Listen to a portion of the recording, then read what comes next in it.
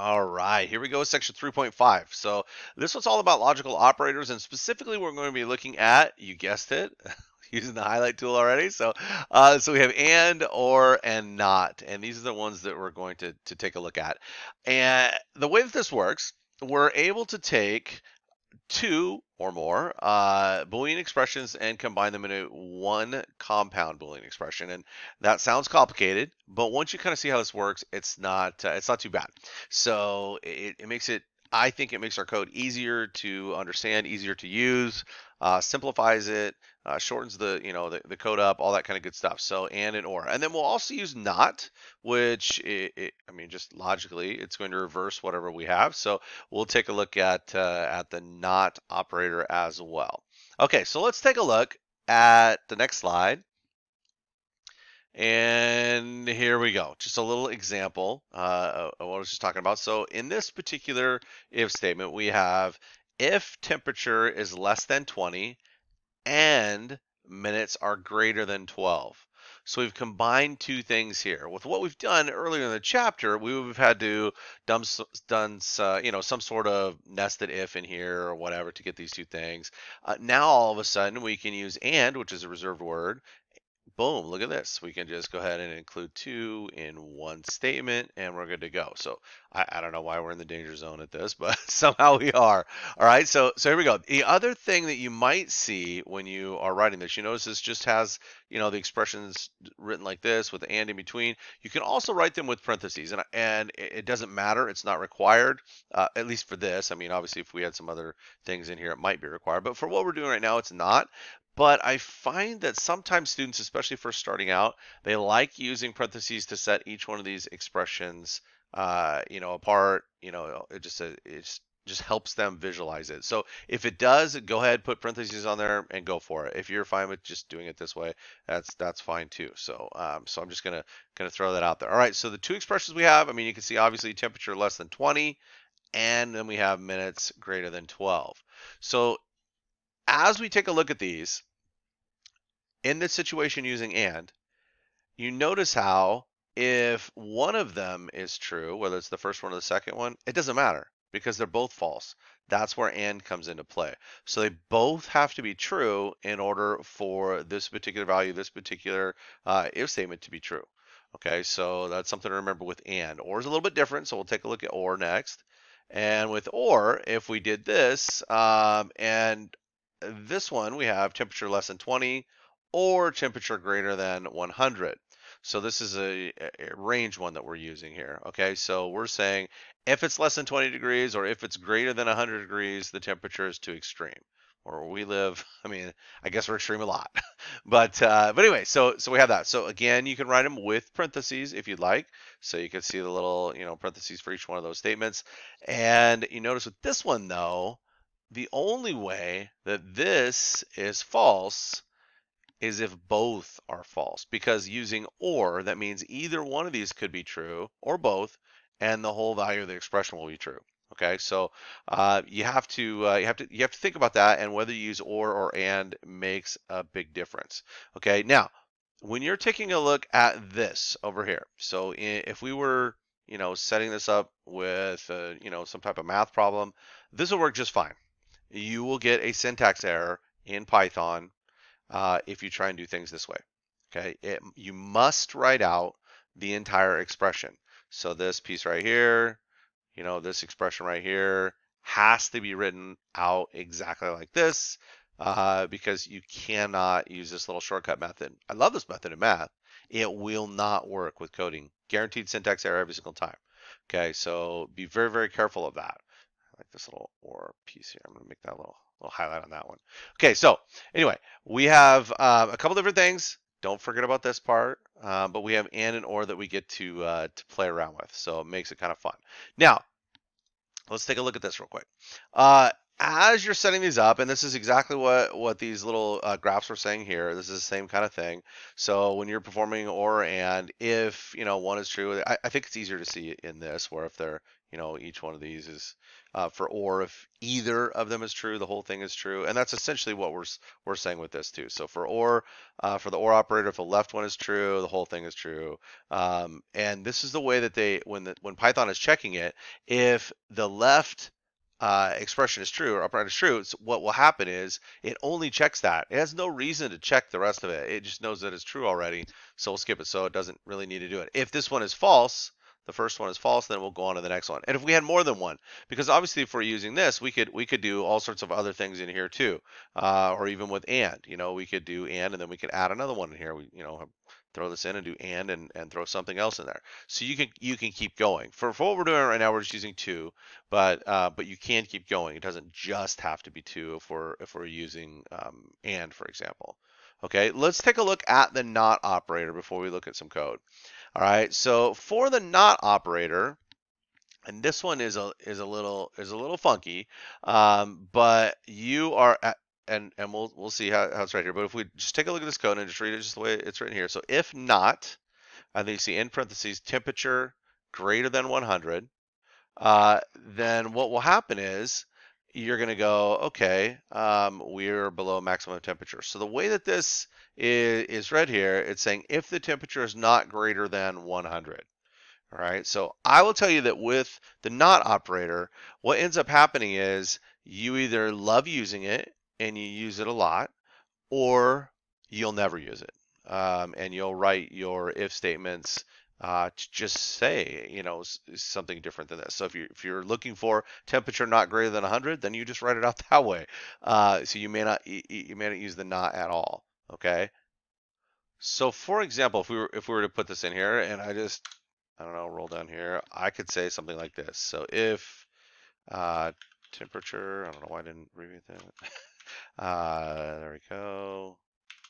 Same thing, right? So if, oops, terrible. Come on, Microsoft. So if temperature less than 100, this is the same thing as this, right? So again, that's why I say some people love this style and using this, and other people will never ever use it, and they just write the code this way. Okay, so anyway, that's that. So you can play with it a little bit if you'd like. All right, we'll leave it at that. Okay, so on the next slide, we're going to take. I added this little piece in here too, just to make it a little bit simpler to see. But on the next slide, if you take a look at this, checking numeric ranges with logical operators, you will see these are useful for checking within a range with and, or outside of a range with or. So here's the way this works, and this is great. I just use X just to keep it simple and keep the line short. But if we're taking a look at this and we say X greater than or equal to 10, and in other words, if X is greater than or equal to 10 and X is less than or equal to 20, okay, that's checking within a certain range, so between 10 and 20. All right, again, we cannot use this method. This is perfectly fine in math. This will not work in Python. Okay, syntax error every time. All right, so that lets us check within a range. To check if it's outside of a range, we can do the same thing down here. So we could say if X is less than 10 or X is greater than 20, so meaning under 10, greater than 20. So we're checking outside of a range. Then we do something, right? So this will not work. Okay, so again, I'm just throwing it out there. So if you're checking outside of a range, you'll use or. If you're checking in a range, you use and. So if you're looking for a number between 1 and 10 from a user, so, if you want to input a number between 1 and 10, you'll use and with something like this, okay? So or is something different. You saw that used with the temperature thing. So if it's less than 20 degrees or greater than 100, we're in an extreme range, and that gives us something to look at there for outside of a range to compare things to. Okay, so if you take a look at that. Now I want to bring back this one, in this particular program. So we have this program from before. Remember, we're looking to see if you qualify for a loan. And to qualify for a loan, you had to have worked a minimum of 2 years and made at least $30,000 a year. for your annual salary. It asks both of those from the user, and then we compared. Now, when we did the if statements earlier, remember they both have to be true. So this first one that we're checking out, I want to see, you can see and written here, but I also put it in as or, and I want to show you the difference, okay? So let me go ahead and bring the code up. Okay, so here we are with and. So the way that the logic of this reads, and if you check this out, you'll see. So it says if salary is greater than the minimum salary, meaning more than $30,000, and the years on the job is greater than the minimum years, which is 2, then boom, we qualify for the loan. Okay, so both of those are true with and. If you wrote the same code, this is a correct statement, but this is a logical error. So the computer doesn't know that there's an error here, but there is an error here. So using or, we could, in this situation, the salary could be greater than minimum salary, but the years on the job might not be enough, right? So it might be less than 2. Same thing over here. We might have worked there 4 years, but we're only making $25,000 a year. Okay, so and again, it would be true. So be very careful with these because this, like I said, is a logic error. The computer will not catch this. And both of these were required to be true in order for this particular program and this particular loan to be qualified. So you have to really pay attention to that. Okay, so take a look at those. I think once you play with them a little bit, you kind of get the hang of it. And I want to show you this particular program. You're going to be doing this one for sure. And it's a little like book club thing, saying you get, based on the amount of books you purchase a month, you get the following, points, and then you're going to use those points later to get free stuff, apparently, right? And so if you take a look at this, now there's different ways of writing these, but I'll give you an example. So if we're considering, look at the 5-point range when you're writing this, okay? So if you're thinking about a statement to write for this, you could use or for this, all right? So again, you could use, greater than, less than, all that kind of good stuff. Or you could just say simply, if books, assuming that might be the variable name that you'd use, if books equals 2, and remember 2 equal signs, if books equals 2 or books equals 2 equal signs, 3, then you'll get 5 points. Okay, so so that's just one example of how you might use that in order to get this to work. Obviously, when you get to 8, you're going to use greater than, because you're not going to say if it equals 8 or 9 or 10 or whatever, so you're going to use greater than here. But this just gives you an option for this. So I would consider using or for these to get that part done. All right. One last little thing. I know this is a little bit lengthy, but I just want to, the next little section, there's not much to it. So let's take a look at 3.6. And 3.6, there's only 2 slides. So Boolean variables. And again, this is just true, false. We've been using this. Using a bool data type. In Python, we don't have to, of course, define those, but we're using these, and sometimes we'll use them as a flag. So what a flag will do is if you set it to false, then the condition doesn't exist. If you set it to true, it will exist. So sometimes we'll set a little flag for that. And the easiest way, I think, to see that is to look at it in code.